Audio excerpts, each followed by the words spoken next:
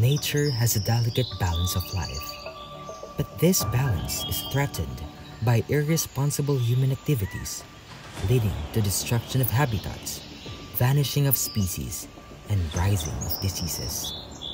Can we really call ourselves a civilized society if we allow the very ecosystems that sustain us to crumble? Human activities reshape landscapes and cause destruction through urban expansion, driving climate change and biodiversity loss. In the Philippines, 90% of its original rainforest has been lost, impacting both humans and animals. Displaced wildlife struggles in human territory, facing threats like consumption, poaching, and illegal trade. This also increases the risk of zoonotic diseases, where infections spread between animals and humans.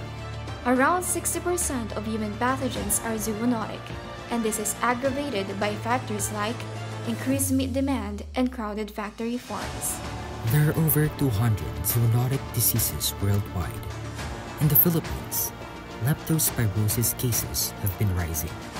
From 182 cases in 2020, the number shot up to an alarming 5,511 in 2023. The challenge looms for Filipinos as the rainy season increases the threat of leptospirosis.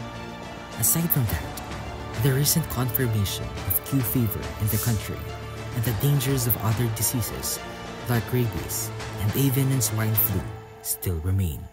Despite the challenges, One Health stands as a beacon of hope. In the lens of One Health, measures like proper animal care, waste disposal, and education can reduce the spread of zoonotic diseases. Furthermore, sustainable agriculture and climate change mitigation are equally vital actions.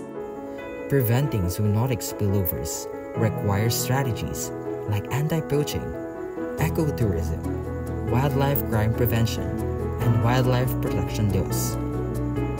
In addition, vaccinating animals and humans remains a crucial step. We have made poor choices in the past. However, we still have the power to correct our mistakes and make a positive difference. Together, we can inspire action for wildlife conservation and zoonotic disease prevention. As long as there's tomorrow, we can improve our one world through one path for One Health.